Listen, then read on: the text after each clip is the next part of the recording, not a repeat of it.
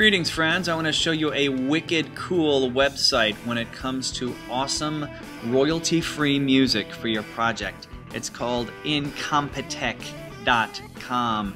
So type in these letters to your web browser and add a .com on the end of it. Then if you look right up here, you'll see royalty-free music. Click on it and that will take you to the search engine. If you look on the left-hand side, you can look by genre: African, blues, classical, contemporary, disco, bunch of other stuff. Or if you look on the right, you can look by the feel. What kind of emotion do you want the audience to experience? Aggressiveness, bounciness, action, calming, dark, driving, eerie, epic, grooving, humorous, tons of stuff over here. Let's say I'm looking for some suspenseful music. I would then click on search and it will take me to all of the tracks that are suspenseful. They're listed by title. One's called Constancy Part 2, Decisions, Rising, The House of Leaves.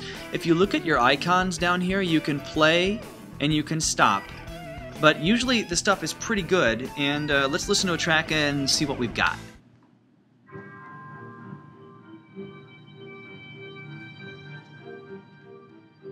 Hear the really suspenseful violin music in the background?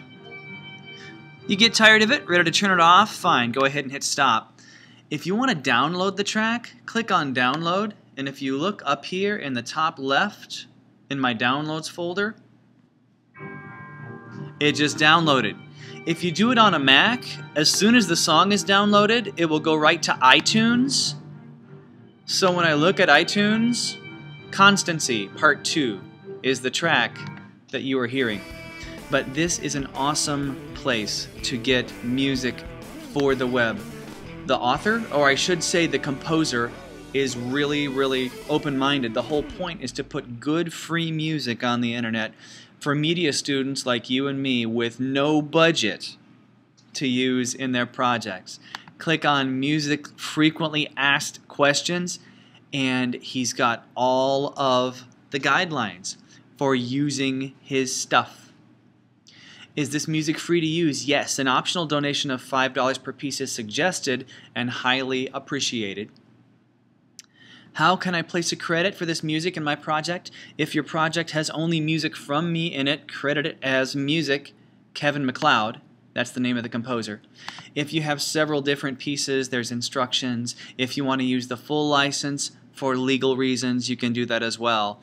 But these are just really great music files that you can use in your project for completely free, which is great if you're a broke high school student. So, Incompetech.com. Go there and check it out.